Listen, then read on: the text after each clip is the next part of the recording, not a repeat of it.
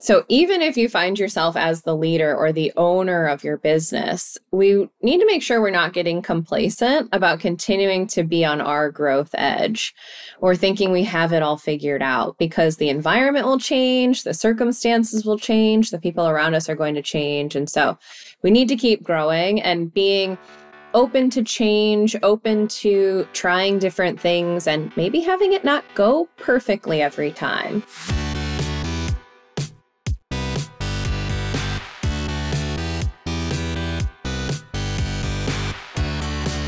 You're listening to The Successful Bookkeeper with your host, Michael Palmer. Listen each week as inspiring guests share their secrets of success to help you increase your confidence, work smarter, and build a business you love.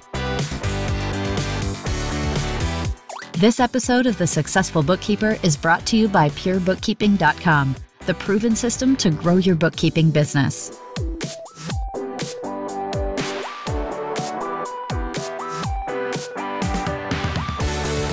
Welcome back to the Successful Bookkeeper Podcast. I am your host, Michael Palmer, and today's show is going to be a fun one. Our returning guest is the CEO of Well Balanced Accountants, and she's a leadership development coach, training facilitator specializing in working with accounting and finance professionals and progressive firms.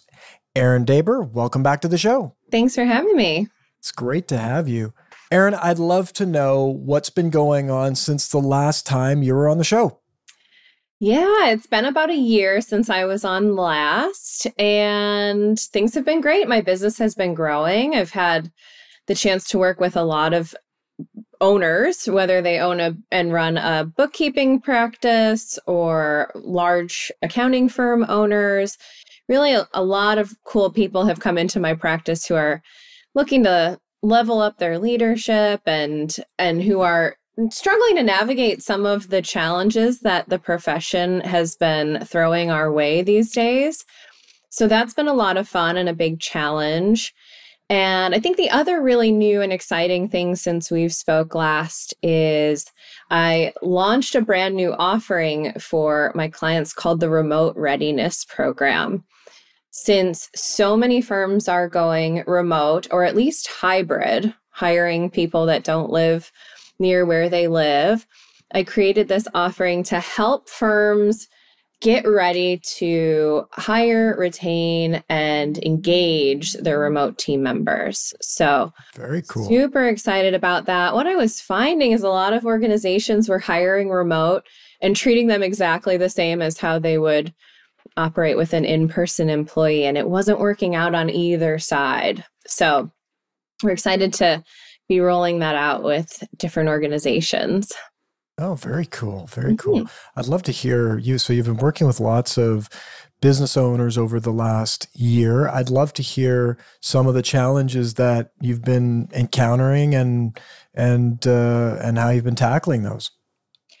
Well, I think retention is the biggest one. Retention and hiring. So just a lack of a pool of people to pull from and maybe dwindling, I don't know if it's motivation or, just a lack of excitement about the people who are out there. That's been a big challenge. So we really have been working with owners to make sure that they're really doing everything that they can to engage and train and develop the team members that they have and keep them happy in their organizations so that they don't have to go into the hiring pool and try to find new people and start the process all over again.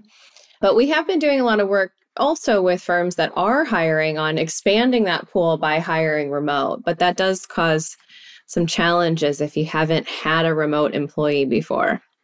Yes, absolutely. So when you're talking about retaining, I'd love to know some of the things that they were just not doing right. And then what happened? What did they change? Well, I think one of the big ones and the most challenging to address is being stuck in an old mindset, old school mindset, or this is what has always worked for us, so I don't know why it's not working now, and sort of an unwillingness to change their approach. And so that starts with recognizing that this new generation of people, or even previous generations of folks that have now lived through the pandemic and saw what it's like to have flexibility to work remote, work from home. We're not going to go back to the way it used to be, right? We have to accept where we are and explore how to move forward from here. So a lot of what they were doing wrong was almost hoping or wishing for how it used to be. Well, I wish I could just get them to work 80 hours a week, or I wish I could just get them to come into the office every day. So we've been working a lot on building trust with their workers to be remote or have that flexibility to maybe have a hybrid schedule, empowering their team members to take more ownership and responsibility. They don't want as much oversight. They don't want to be micromanaged. But sometimes when we get scared as business owners, that's the default. We sort of go to micromanaging or getting too involved in the process. So I think the key to all of it is making sure that we as the leaders are continuing to develop also, so that we're not holding ourselves back from evolving with the business. Interesting. And are the clients that you work with taking on that leadership role and moving into that position of leadership? I'd love to hear a little bit about that and your perspective of what that's like. It's not everyone.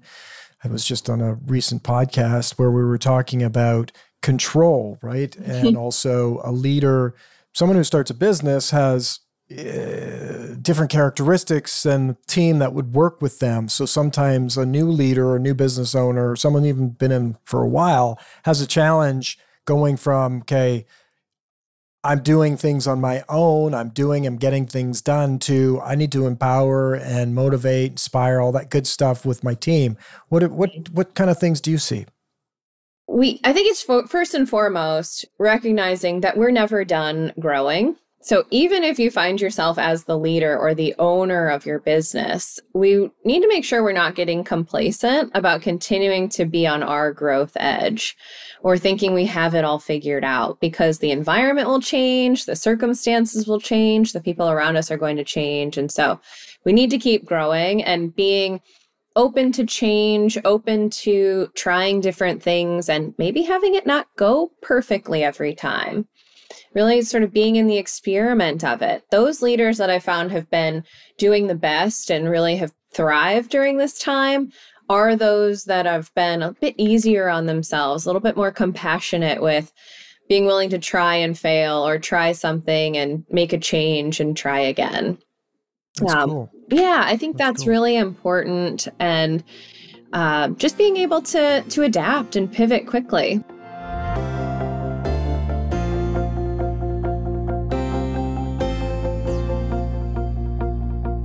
And have you seen anything like, if our listener is listening now, hopefully they are, then what is it that the shift, is there shifts, or what causes those shifts where it's like, okay, you know what, before I was maybe not comfortable with that, and I've done these things that's going to help me relax a little bit into that. The world isn't going to come apart at the seams if I am not completely successful with this next project.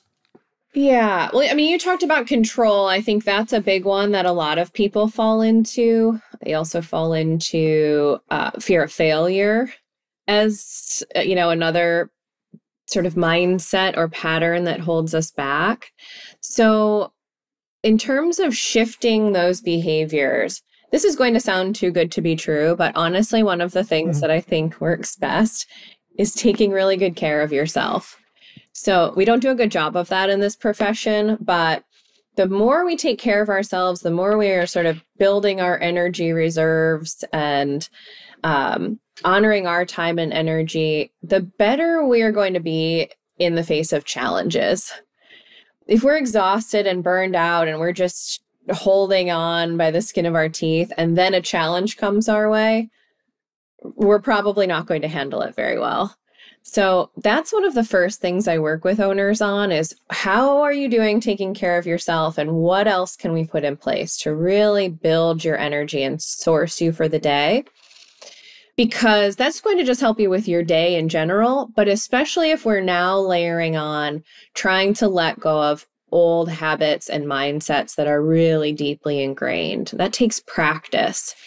So If we're working on something like letting go of perfection or control, an easy way to go about that is we want to start small and think about embracing an experiment, right? Let's just try something else. And again, sort of releasing the pressure, having compassion with yourself as you take on something new, but embracing change. And instead of focusing only on all of the things that can go wrong or all of the reasons that this won't work, getting into the practice and getting into the habit of looking at the possibilities, looking at the potential, when this goes well or when this change is implemented, how it's going to help you, how it's going to help your business or help your team. So focusing more on the positive than the negative can give us something to work towards. I love the word experiment as well. It's kind of a somewhat frees up from the outcome. We don't know what the outcome is in an experiment. We have a hypothesis, but whether or not it does or doesn't happen as part of the experiment, and also the opportunity to call the experiment a failure or a success. And if it's a failure, well, guess what? New experiment. Yeah, exactly. And that's the key, freeing it up. I think we're very black and white generally in accounting, and it's very easy. We're also typically pretty hard on ourselves. So in practicing something new, I think we tend more towards, that was a failure. It didn't work out well. But in an experiment, some of it may work and some of it may not work as expected. And then you can go back and make the changes necessary. Love it. You work with a lot of different firms, a lot of different people, characteristics, I'm sure. I'd be really curious to know if you notice any characteristics or behaviors or things that they're doing that separate them from the others. I'm sure you have a whole host of success levels or progress levels that people are making. What things do you notice? Well, I think, again, being on their growth edge, recognizing that there's always more to learn, there's always a different way to approach things and not getting stagnant. And a lot of that also really requires doing that deep inner work to identify, where am I holding myself back, right? Where am I now becoming the bottleneck? A lot of times we're always doing the best we can with the tools that we have. And those tools generally work very well for us up to a certain level. And what I find is the leaders that are most successful can recognize when those old approaches that used to work aren't working anymore. And they're willing to get some support or experiment again with something different to keep moving forward.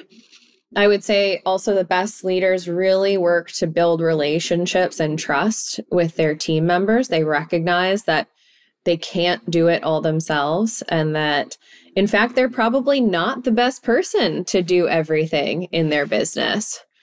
So I think those two things are key. And of course, self-care. They take really good care of themselves to show up as their best self every day. That's a big one. And I'd say that alone, just thinking of the type of work, especially after COVID, it's not like we're doing more out of the office work after COVID or during COVID. It was already a heavy duty in the office in front of the computer a lot of the times, where that can grind on. That can be that environment can be all that one experiences.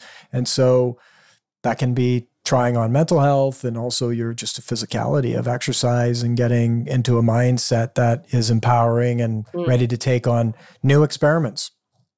Absolutely. Yeah, I think our profession doesn't do a great job of promoting mental health. I know certainly how I was brought up in public accounting was very much this culture of grind, burn yourself out. And then after this short period of time, you get to breathe again and it'll be great. And you recharge and then we just do it all over again.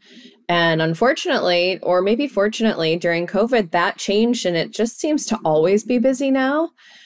So in some ways, I think that the pandemic forced our profession to adapt. And that's one of the areas we're finding we can't keep doing it that way. We can't keep operating in that same approach of just grinding it out and working really hard for these short bursts. because those bursts aren't there. It's just one long marathon now. So we have to get better at taking good care of ourselves for our sake and for our team. Absolutely. Absolutely. They need us at our best.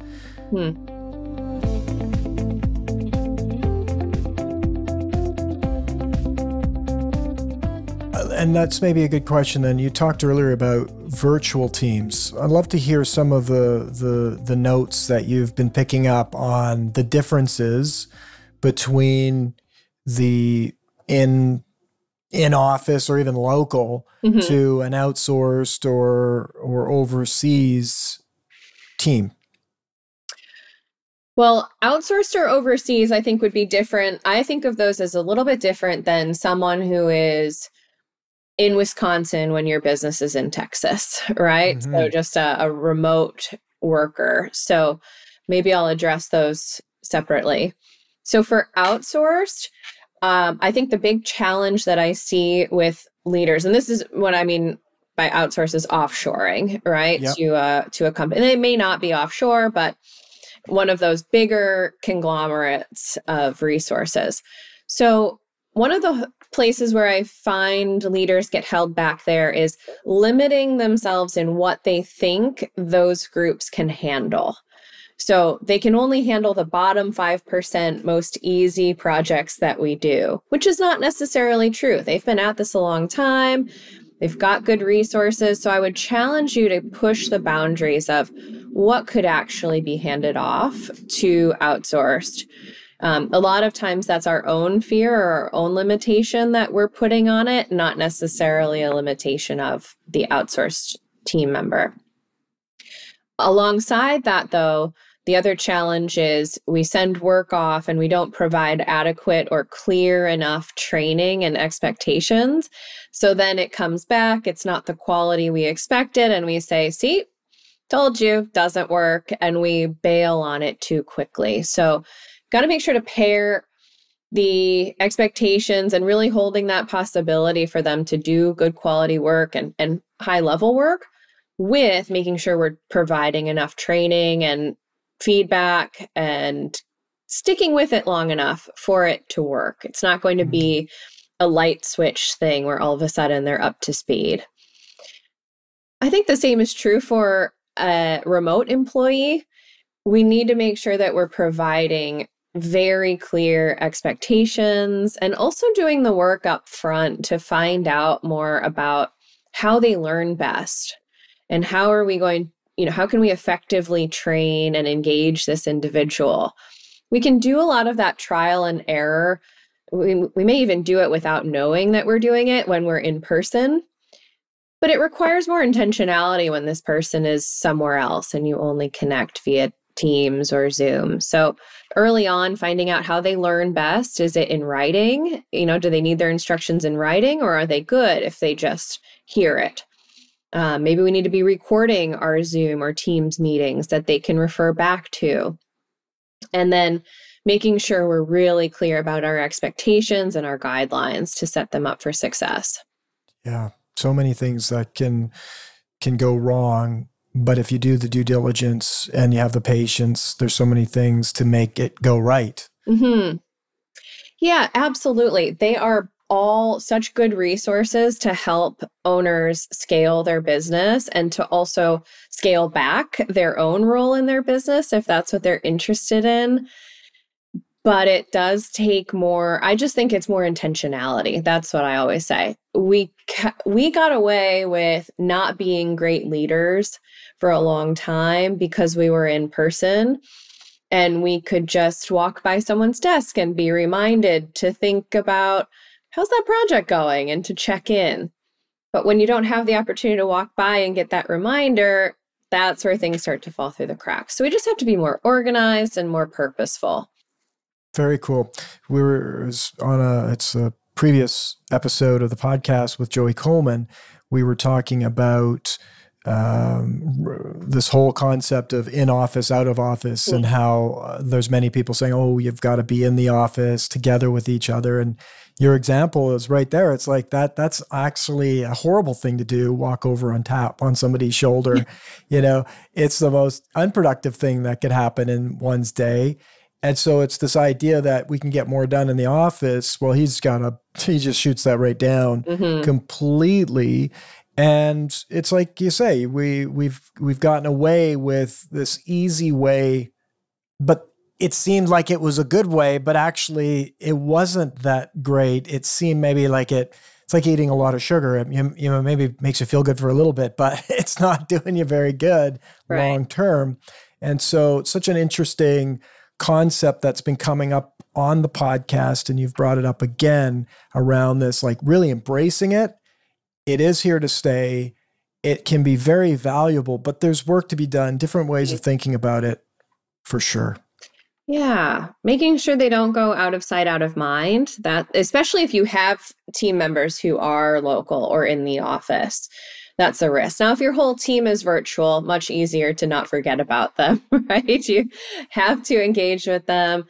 But I think we need to look for opportunities to create that relationship on purpose and get on camera with them, build the relationship, treat them like a person, not just, somebody that you're emailing and never really get to put a face to the name and the voice.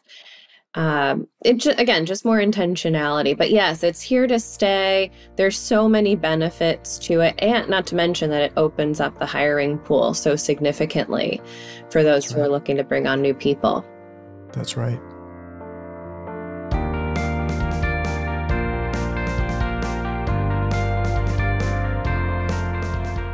This whole concept, introvert, extrovert, ambivert, I don't know that we've talked much about what the benefit or where either of those have strengths in a virtual remote world, but I'd be curious to get your take on, because our industry definitely has people that would classify or say, yes, I'm more introverted. I prefer to, I get energy from being on my own or working, in smaller groups or something along those lines, versus the opposite.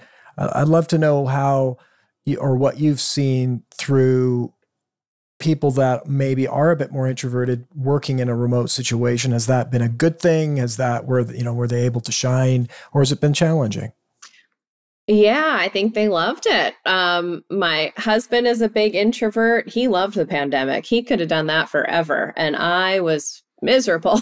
I really was missing people, couldn't wait to get back out there. So I think it has really suited some individuals for whom being in the office and being in conversation or being interrupted and all of the social components was really challenging.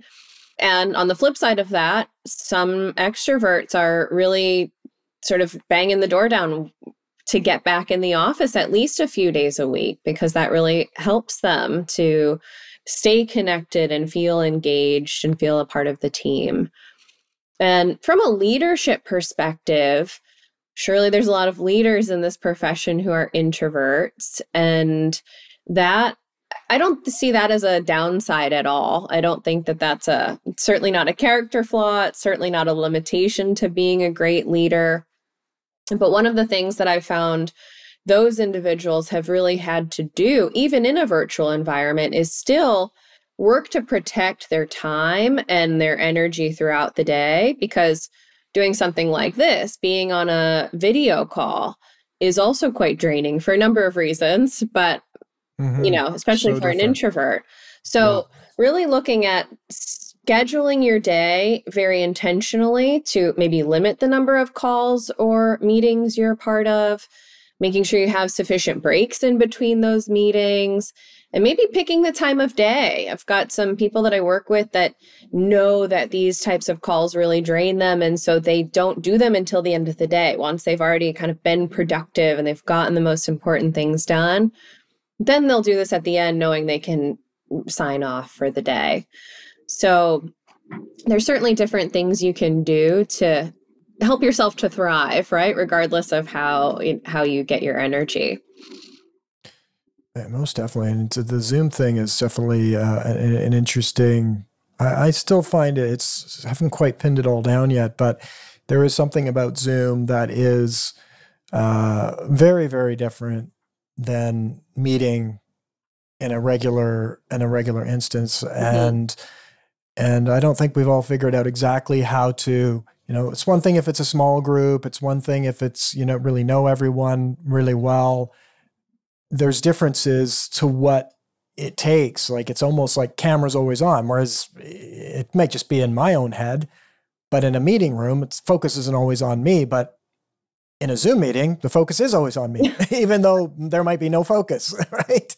So that in itself, just from a mindset perspective, causes the brain to actually have to be on in a different way, I find. That's how it affects me anyways. I'm not sure if that's the way it is for others, but I grew up with the telephone and talking to people. If I wasn't with them physically, I was just hearing them, right? So that was it. And so going to video for myself was always just not my preferred. It wasn't hard to do. It just wasn't my preferred channel. Even with the podcast, we're doing a bit more video. I find I'm getting more used to it, but definitely it's different when it's on video versus just completely audio.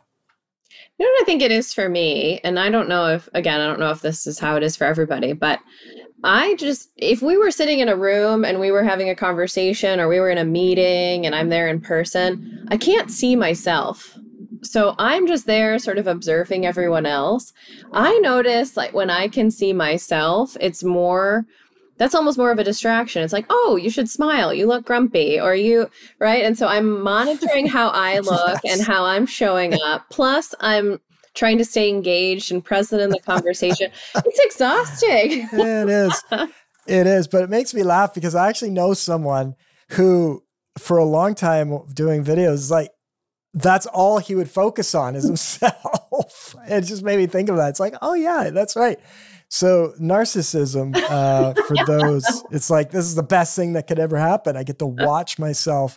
But I think it's a massive distraction. And I find like when I'm talking on the phone, I could be walking around, I'm looking up at the ceiling, I'm thinking, I don't feel comfortable doing that on video. So I think for me, that's part of it as well. But definitely seeing and judging myself, the video, right? Is there, now I can see, is there leafy greens in my teeth? I don't need anybody to tell me. I can do that myself. That's true.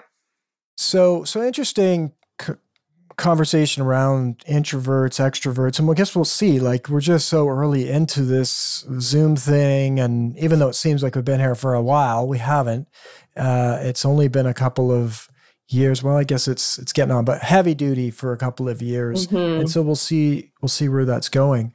We've brought this up in other episodes, but AI, I'm curious your take on AI and how, like for the people that you're working with, are they talking about it? Are they utilizing it? Are they afraid of it?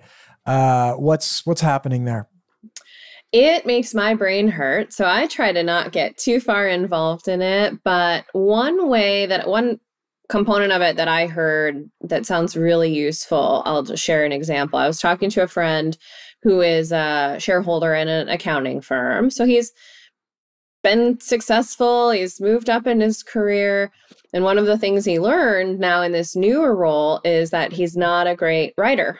He loves the numbers, but to write a memo or to write a financial statement or to write more so on like the technical memo side, he really struggles with that. He's just not confident with his writing. So he has utilized ChatGPT to start writing the first draft of technical memos like that.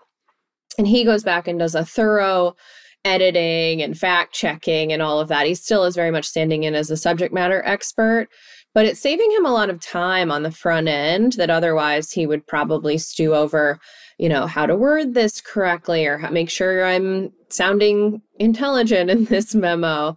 And so that was an example of a way that I think it can really be a resource for us, help us to work smarter and save time and to leverage our own strengths and support ourselves in the areas where we're not as strong.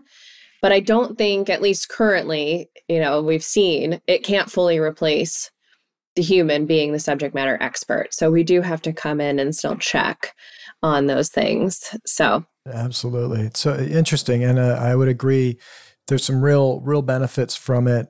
just from the example that you used, I'm seeing it integrate with a lot of the tools that we use. And that's one of them, which is, okay, there's all this information. One example is a summarizer tool, right? It's like, okay, here's to do meta descriptions on the website. It just basically says, okay, it just figures it out. It's like computers. And when you think about it, it's like Google is a computer and it's the one that's going to be reading that thing. No, nobody else reads the meta description. And so it's like, yeah, let AI write the meta description. It's a whole web page of content and it writes what it thinks is the best. And then it needs maybe a little bit of editing. But there's some very big productivity gains as companies, the software and apps that we use, integrate these into the tools that we use. So just curious. It's really early. There's a lot of fear about it. We're getting, people saying, oh, geez, is it secure? Where's that data going? I put that question in. Who's seeing that? Who has access to that? And I don't know that I've heard both sides of that. I've heard that, oh no, what you put into it stays private, but who knows? But there's a lot of fear around it. Some lawsuits I've been reading about some, this whole concept of whose information is that? Right. That it's feeding off of. So be interesting to get your take. And a year from now, there may be something completely new and AI will be old news. Who knows? Yeah, maybe. I know it's moving quickly. It's moving very quickly. Well, Erin, I love the conversation. I'd love for you to tell us just a little bit more about if people were interested in getting more information about some of the new programs that you've launched or yourself, let us know the best way to go and get access to that. Absolutely. Well, you can check out my new and improved website. I'd love for you to go see that. It's wellbalancedAccountants.com. And there's a lot of free resources on there, including a remote readiness checklist that you can download and sort of evaluate how you're doing in different categories in terms of being remote ready. Lots of other tools. There's a great leadership reading list available for you there too. Recommended books that I think every leader should read. So those are a couple of things that you can find on the website. So that's the best place to find out more. Beautiful. Well, of course, we'll have all of those links in the show notes. And Erin, again, thank you for your generosity coming on the show and sharing your expertise with us. My pleasure. Thanks for having me. The pleasure has been all ours. And with that, we wrap another episode of the Successful Bookkeeper Podcast. To learn more about today's wonderful guest and to get access to all sorts of valuable free business building resources, you can go to thesuccessfulbookkeeper.com. Until next time, goodbye.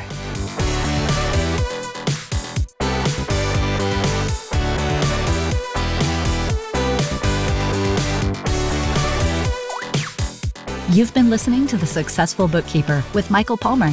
For more information and to download the resources mentioned in this episode, please visit us at thesuccessfulbookkeeper.com. Thank you for listening.